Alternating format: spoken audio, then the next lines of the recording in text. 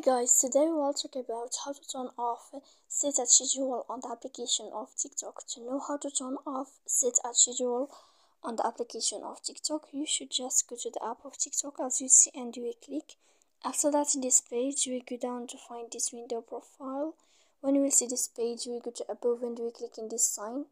After that, you will enter to settings and privacy. When you will see this list, you will enter to notifications. Then you will find this page and you will go to push notification schedule, and then here in this page you will click in this sign. If this sign changed, then you can know how to turn off set a schedule on the application of TikTok. So please don't forget to support us by like and subscribe. See you next time.